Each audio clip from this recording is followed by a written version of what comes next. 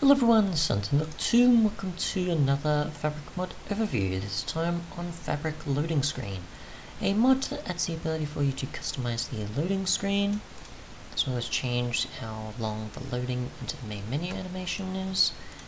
And there is also a bonus where it also has a button for the world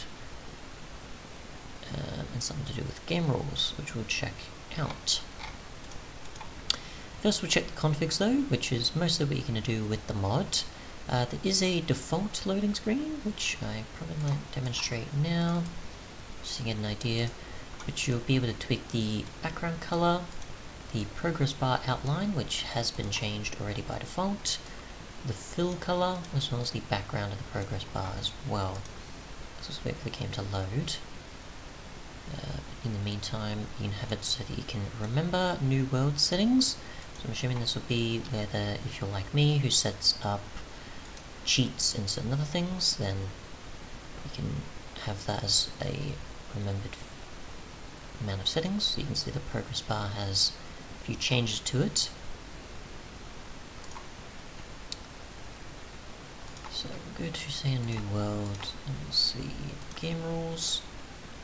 Okay, so this is what it is for the game rules part, obviously, which allows you to obviously enable or disable certain ones. So you can have the advancements display in chat be removed, remove command block output, disable elytra movement checks, disabling raids, day-night cycle, immediate respawn, fire tick, and any of the other game rules that you can typically view with the game rule command. And besides a few that you can set as true or false, you can also change the tick rate and a few other values if you want to there. So you can obviously do that before you enter a world to set all that stuff up immediately. So yeah, there's also the splash fade time, which is, I'm assuming, the equivalent of 1,000 ticks. And yeah, so we'll see also the remember new world settings as well. We'll check that and see what happens if I just say creating a new world, and then we'll go out of the world and then go to the settings and see if it remembers those. I'm not sure if it would have to actually have witnessed what those are, so it's actually acknowledged, okay, this is what you've set them up for this new world. We'll keep it for any new worlds that you want to create accordingly with similar settings, unless it only relates to the game rules part that it remembers. We'll actually check to see if that is the case. Okay, so new world, and we'll exit. And we'll go to create new world, and we'll see that allow cheats and bonus chest has now been set to on, so it has remembered those settings for us. Good. Otherwise though, we'll check the loading screen changes we can make. So we'll just go to, I guess, something like this, for example, using the hex color values. I've never been good at determining this though, so we'll just try. We'll just change a few of the letters, just one along or so.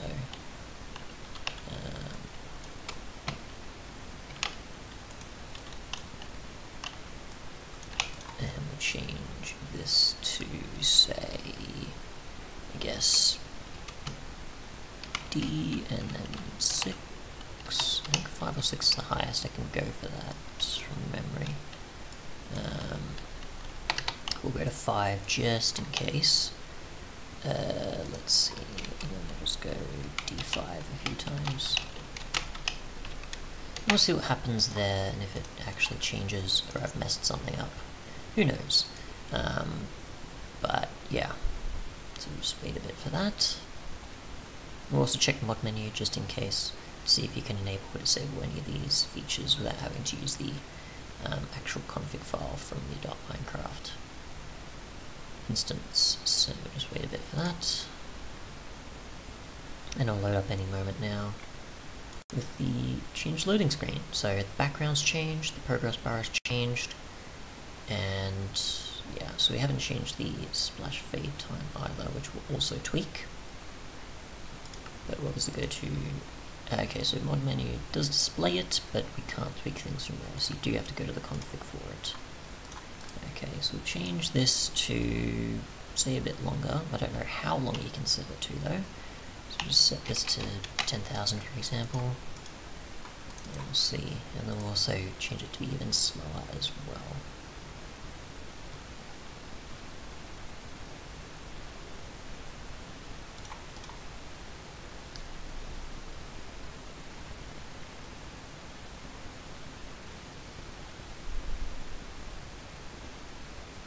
Any moment now, it'll display, and we'll see the fade happen as well for a lot longer than usual once it's finished.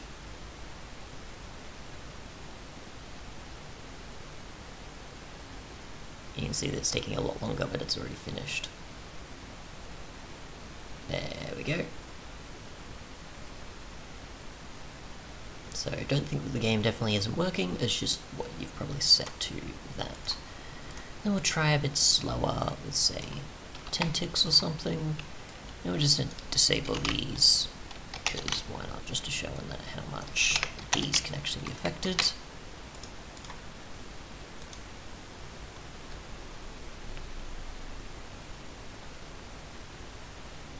And we'll just wait for it to load.